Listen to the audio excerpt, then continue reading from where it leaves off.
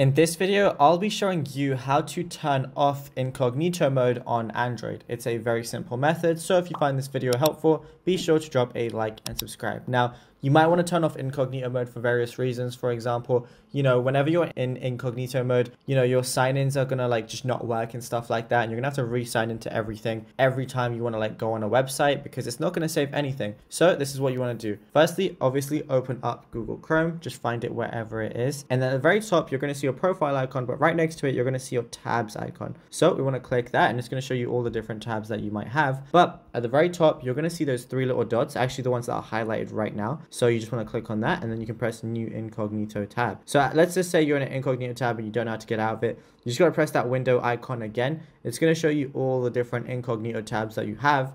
And then from here on the very top, you can either just X out of the incognito tab and it's just going to close it. But let's say you don't want to X out of the incognito tab and you still want to keep it open, right?